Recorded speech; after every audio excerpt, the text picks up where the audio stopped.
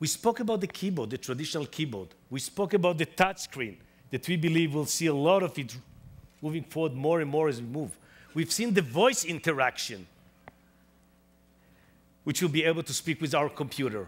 But we believe that it will go more than this. We believe that we'll see gestures even with our Ultrabooks.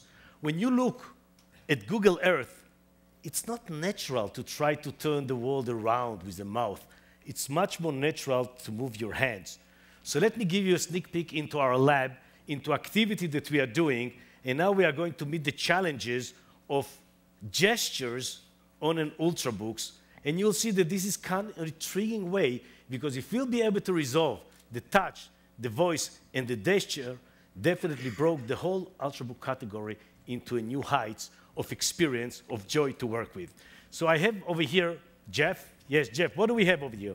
Hi, Muli. I've got this system that we're prototyping that has a little game with a slingshot. And what I'm able to do is, just like I had a real slingshot, I'm able to shoot these rocks at these windows. Hold on for a moment. I'm not sure that everyone understands. You're not using a mouth. Actually, you're using your hand. Using my hand, I'm pulling the slingshot back and firing at this building. Ouch.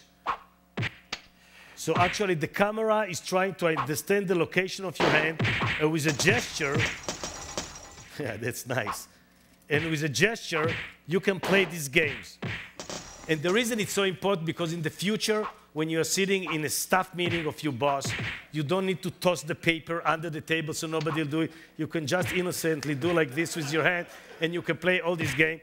This just shows you the opportunity ahead of us. Again, consume a lot of compute power, but finally we've got everything that we need in order to be able to deliver this great experience.